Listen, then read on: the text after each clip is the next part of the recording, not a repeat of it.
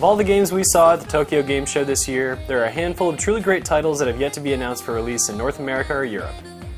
They're distinctly Japanese in almost every way, but that doesn't mean they can't appeal to Western audiences, as each features solid gameplay mechanics and personality that can't be beat.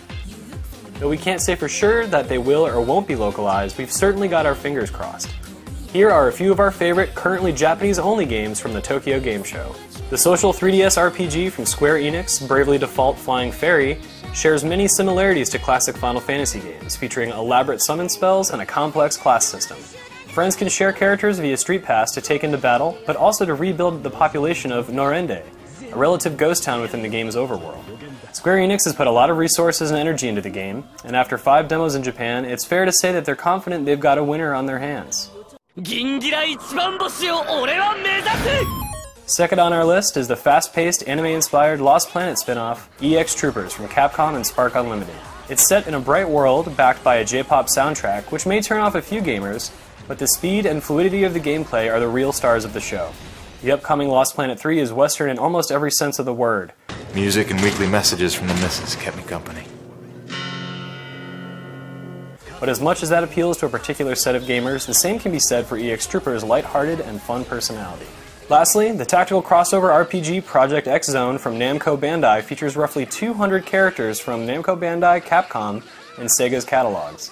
It's a relative who's who of Japanese gaming's history, but fans in the US should have no problem identifying with the enormous cast either, coming from popular series such as Street Fighter, Xenosaga, and Valkyria Chronicles. The action-oriented battle system is easy to use, and every character is treated with expressive animations that put the 3DS's stereoscopic screen to good use. As much as we want these games to come out in the West, we want them to maintain their original spirit. Sometimes licenses do get in the way and changes must be made. But we've also seen publishers completely upend a game in the past in order to avoid potentially alienating their audience. Altering games between regions isn't necessarily what fans want. And, in the example of Elite Beat Agents on the Nintendo DS, the end result is unrecognizable to fans of the original.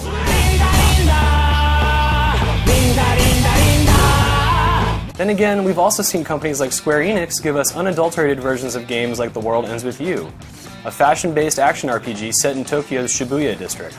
Its identity is undeniably Japanese, but that was part of why it worked, as the end result was met with unanimous critical acclaim. The American version of Oendon, Elite Beat Agents, received high marks as well, but after the success of games like The World Ends With You, it's clear we don't have to completely redo a game for fear that its presentation and style might be too foreign for your target market. And this is what we want for Bravely Default Flying Fairy, EX Troopers, and Project X Zone. The core gameplay mechanics can easily stand on their own, and the individual styles, no matter how Japanese, deserve to live on as their creators intended. If Capcom, Square Enix, and Namco Bandai can manage to localize these games with their original content intact, they may be pleasantly surprised to see that they still have an audience in the West who clamors for Japanese games, no matter how different or adorable they may be.